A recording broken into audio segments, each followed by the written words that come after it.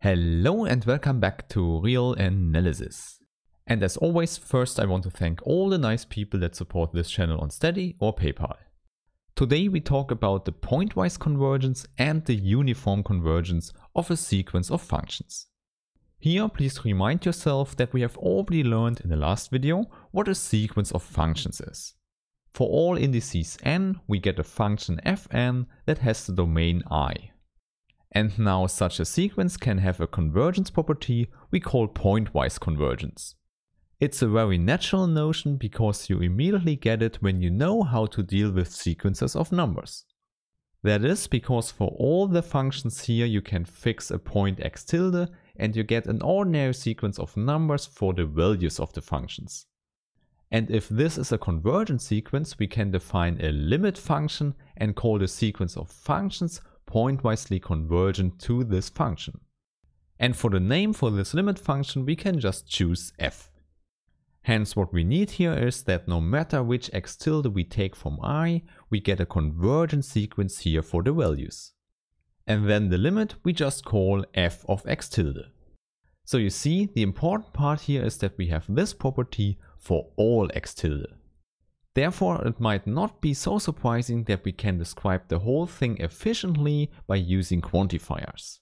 So for all x tilde in I, we have the convergence property.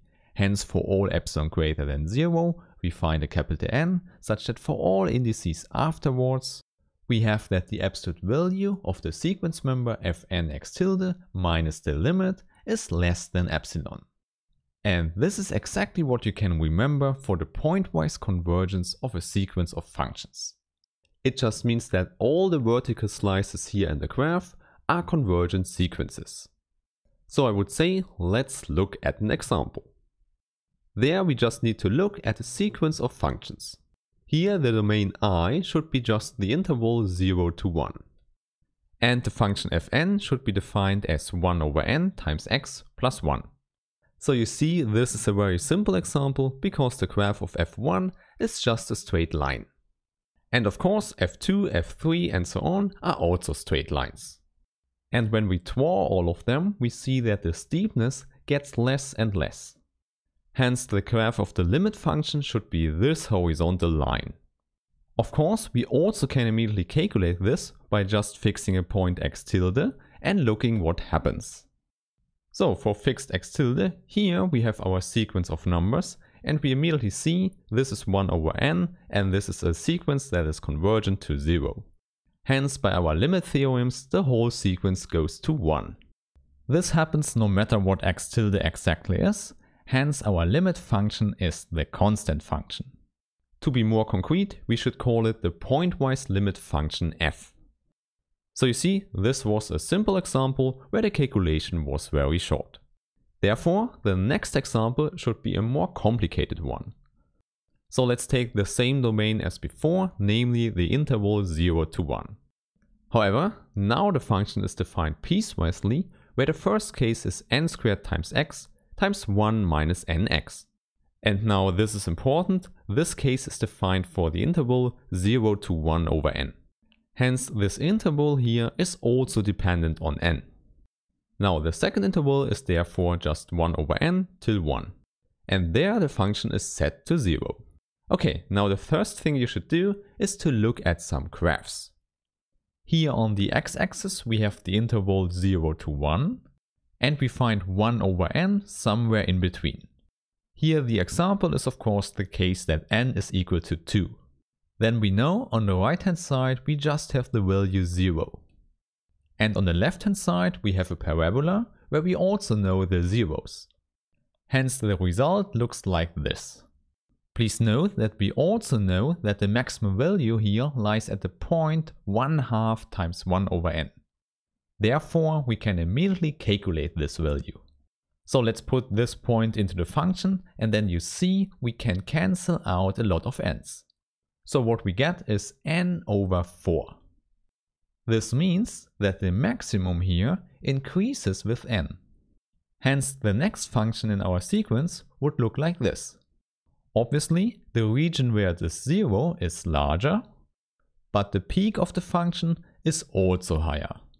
And then you can imagine what happens when we continue increasing n. Of course, now the question is, do we have a pointwise limit function? The answer is yes, and you can also see it in the picture. Just fix a point x here, and then you see at some point when n is large enough, this value is at 0. For writing that down, we should distinguish two cases. The first one is the simple one. X is equal to 0 means the value of this function at this point is equal to 0. And this property holds for all n. Now the case that x is greater than 0 gives us also the value 0, but only in the case that n is large enough. Of course, this is not hard to check. This is exactly the case when n is greater than 1 over x. Because then x lies in this interval here. Or in other words, on the right hand side here where the function is 0. Now we can reformulate the whole thing by saying the sequence of numbers f and x is constant eventually. Therefore it's also convergent with limit 0. Hence we have a pointwise limit function given by the 0 function. So you see, the result is that we have convergence for the sequence of functions, though the values of the functions get larger and larger. This is a strange result we didn't have for just sequences of numbers. This tells us that the pointwise convergence is maybe not strong enough for our needs. This gets even more apparent when we look at the following example. Imagine that we have the following graph of a function. It's not so complicated, so it's constant, linear, and constant. However, you see there are no jumps in the function. Now the next function in the sequence should look similarly, we just push it a little bit to the right here. Hence the linear part here gets steeper. And then you can imagine how we continue the whole sequence. Also you should see with this picture, when we go to the pointwise limit, we get this function. So we get a function with a jump. Although we started with a whole sequence of functions without jumps. And that's indeed a good reason why we want a stricter convergence property. One that does not allow such strange results here. Indeed, this is what we call the uniform convergence.